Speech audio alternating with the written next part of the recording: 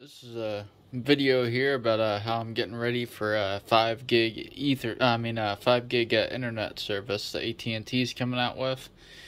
This is the BGW320 modem, and on the back here it has, I don't know if you can see that blue Ethernet port that's on the bottom there that the black Ethernet cable is plugged into. That's a 5 gig port, and the yellow ones are all 1 gig ports. That green cable right there at the bottom is the fiber coming in, and then the cable above it is a 5 gig Ethernet port. It maxes out, it'll do 1 gig and 5 gig and 2 gig.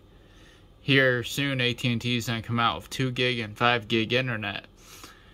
And that Ethernet cable runs over here to my QNAP switch. And then this QNAP switch converts that 5 gig Ethernet to 10 gig SFP plus. And the reason why I need this switch is for my UDM Pro right here. That top port there, the 10, is a 10 gig WAN port. That port next to it there, port 9, is only a 1 gig RJ45 port.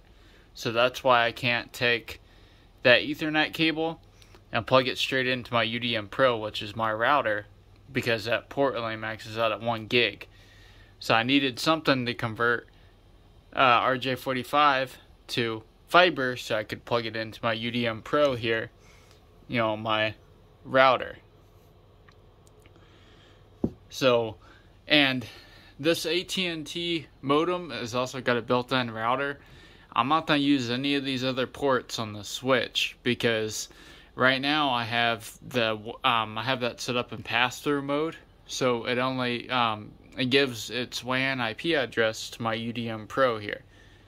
So all this thing's doing is passing through all the internet traffic and passing through my WAN IP address into my UDM Pro, and I'll show you that here in a minute on my computer.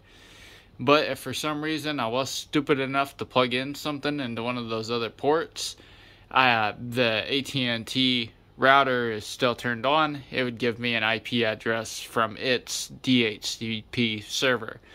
But I'm not using its DHCP server, it's just I haven't figured out how to turn it off. I just did it in pass-through, so my UDM Pro gets a true WAN IP address. And then I have my 10 gig switch down there at the bottom that my PC and my server is plugged into. So from the bottom, that bottom fiber plug goes to my 10 gig switch there. And that's what that RJ45 adapter is for, there on the very left. It's so I can run 10 gig to my laptop via Ethernet. But like I said, I'll show you here in a minute how I do the pass-through. And the switch, like I said, I'm just using it to convert copper over to fiber. That was the best way I could do it, because I know they make those, and also, what I got plugged into that port right there. But for some reason, when I was using those, I was only getting like 100 meg upload. Download was great, but I was only getting 100 meg. I don't know what I was doing wrong, but this QNAP switch was like $170, and it does what I need it to do: convert copper over to fiber.